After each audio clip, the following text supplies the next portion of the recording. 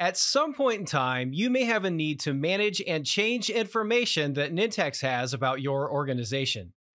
This includes details like your company's address, phone number, or maybe its website. You may also want to review the list of individuals in your organization that access Nintex University for training, or maybe even the Nintex customer partners that help you out from time to time. Maintaining this information in Nintex Customer Central is made easy by the company profile area, the contacts area, and the partners area, respectively. Let's take a look at the company profile area first to see what's involved with editing some of your organization's details like address and phone number.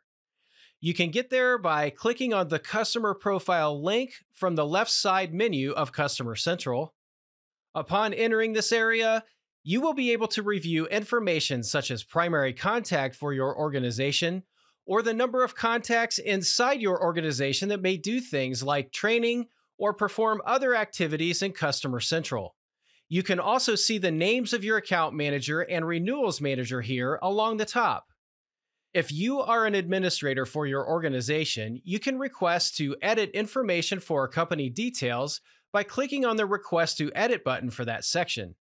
Fill out this form as required, then click Update, and a task will be sent to your account manager to update the information as desired in our customer database. This is also the case for the billing and invoice details area. This shows the name of the person responsible for billing in your organization. Down below that, if you are working with a partner, the name of your primary partner will appear. You can click the button named See All Partners to see a list of all Nintex partners assigned to your organization over in the Partners section. I'll touch more on that in a few moments. Moving on though, let's check out the contacts for the organization. You can get there by either clicking on the Contacts link in the left side menu, or you can click on the button named See All here in the Company Contacts area. When you get here, notice that your own contact information will appear in the upper part of the screen. If you are an administrator for your organization, you will be able to edit your contact record and allocate a training seat to yourself if desired. If you have paid for training seats for Nintex University, you can see total training seat count along with how many have been assigned or unassigned in the upper right section. You can also purchase more training seats by clicking on the button named Purchase Training Seats. This will open a dialog for you to select the number of seats desired. Keep in mind that all training seat purchases will be issued via a purchase order and will be added to your current Nintex Enterprise subscription contract. This request will be directed to your account manager once submitted, who will further assist you with processing the order and arranging for the pricing for your additional seats. The list of current contacts for your organization appears below. Now, keep in mind, when you add a new contact, as shown here, these will typically be internal members of your organization that you may want to set up with some non-administrator level tasks, such as being able to open and manage cases with the support team, renew contracts, or perhaps manage this list of contacts amongst other things. You can set an internal contact as another Customer Central administrator as well for your organization, who would then have access to manage all of this information with full rights. Also of note, if you are working with a Nintex partner, you can add members of your partner organizations as delegated partner contacts to help you with tasks related to the listed permissions shown at the bottom of this form. For example, you may want to have a partner consultant be able to quickly open a support case for your organization. If that consultant needs help with something right away as they are working in your environment, they can directly open support cases rather than having to contact you or another member of your contacts list that has permission to open support cases.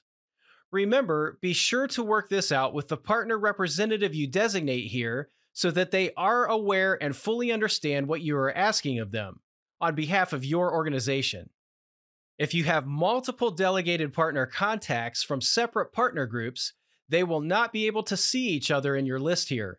They will also not be able to purchase training seats for your organization. Just keep that in mind. You also can edit members of this list by clicking on the ellipses button shown at the right side of each record. If you want to set someone up with training in Nintex University based on your training seats, you can add or edit an internal contact, then select to allocate a training seat as desired. I'll go ahead and allocate a seat here on an existing record to demonstrate. Notice the training seat icon appears when you do this, and the training seat counts change accordingly above. Make a note, this training seat will stay with this contact once assigned.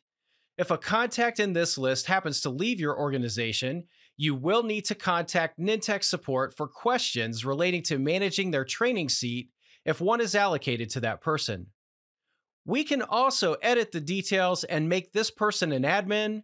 I'll do that here for this contact record by editing the details, selecting Admin Internal, and submitting it back to the system.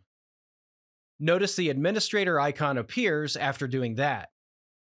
You can remove a contact by selecting the menu option, Deactivate Contact.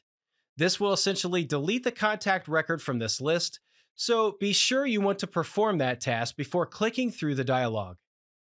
Finally, as I mentioned earlier, you can review the partners assigned to your account by going into the Partners menu option on the left side of the page. Basically, you can set which partner displayed here should be your primary partner by clicking on the ellipses button next to the current secondary partner's name box. The information shown provides details about each partner, what they are allowed to do for your organization, along with the primary contact within each partner group. Now, if you would like to work with a partner that is not showing in this list, you will need to contact your account manager at Nintex to help you connect with a new partner as needed. We hope this information is helpful in showing you how to manage your organization's details, contacts, and partner information. For more information in these areas, remember you can always contact your account manager or Nintex support to help out.